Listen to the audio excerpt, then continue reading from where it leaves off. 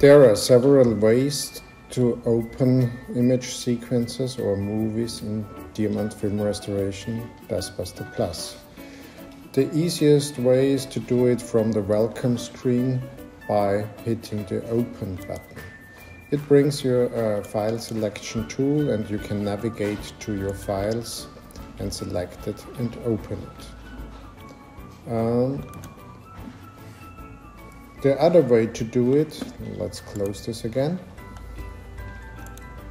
is to do it from the welcome screen and select a recent project.